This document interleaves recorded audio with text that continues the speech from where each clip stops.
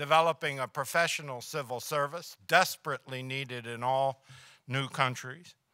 Rule of law, easy to talk about, hard to bring about. Diversification of the economy, again, extremely difficult to do under any circumstances, but especially for an energy-based economy.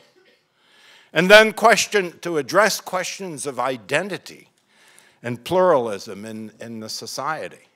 Very sensitive ground.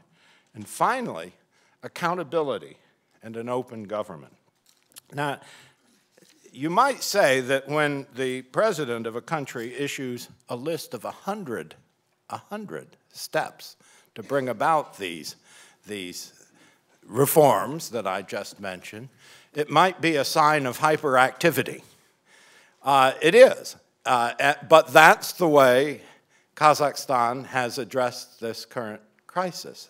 I think it's extraordinarily bold, extraordinarily interesting. They're the high wire artist who has left one trapeze and looking for the next, and we're all here to wish them well in grasping it.